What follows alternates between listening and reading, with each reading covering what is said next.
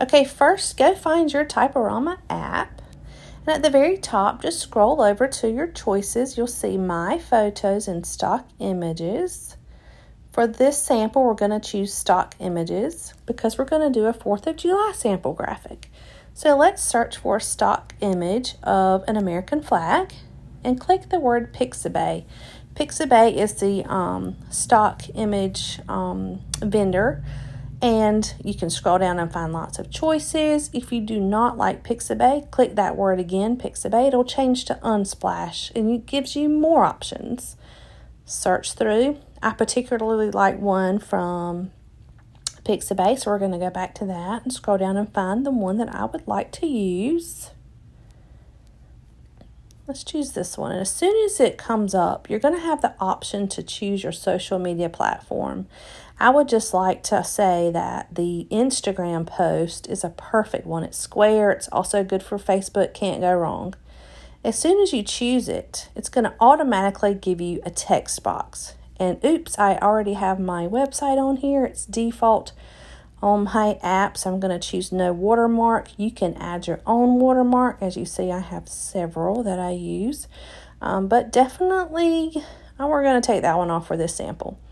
Double click your text box that it automatically gave you. And once you do that, you are going to be able to type whatever you like. For our sample, we're going to say KRS Digital Designs wishes America a very happy birthday. How does that sound?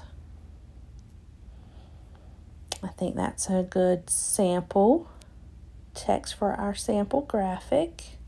Not worried about capitalization right now.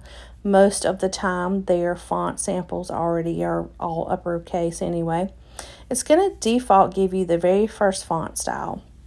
If you continue to click that style, it'll give you different options within that font style.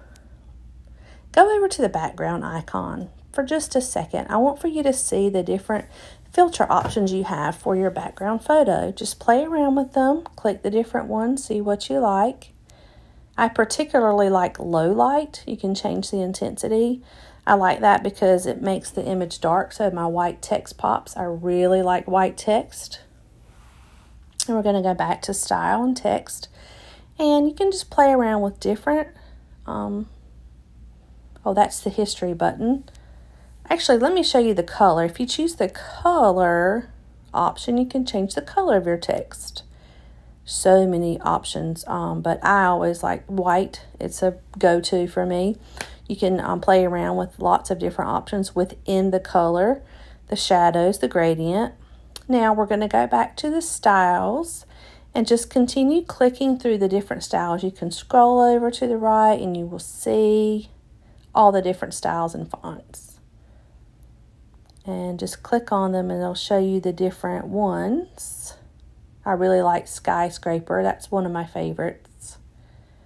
This one's a patriotic one that I thought would be good for this sample, but as you can see, they're not very legible. I mean, it's very hard to read, too small, so I'm not going to choose that one after all. I think I'll go back to my favorite, Skyscraper. Yes, I think that's fine for this purpose. If you click on it, the bottom right-hand corner, you will see a selection tool where you can enlarge, rotate, all the things. I will give you a hint, though. If you enlarge, you still need to have room for your finger to click outside of the selection box. So typically I have to make it just a little bit smaller so that I can have room to click outside of there to finish it off. And at the bottom right hand corner, you can say, okay, share. Oops, you can add another text box. Sorry, I did want to show you guys. You can add another text box if you'd like. We're going to say, okay, share.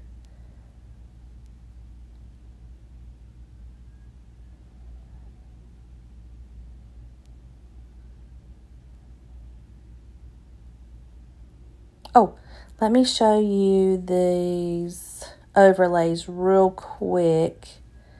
If you hit the overlay button, you can see the different filters, just like on your phone or Instagram, Snapchat, all the things. They're pretty cool. I just wanted to show you that right quick.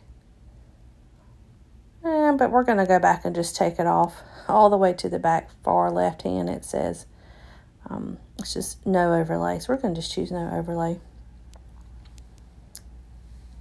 And now we're actually going to say save.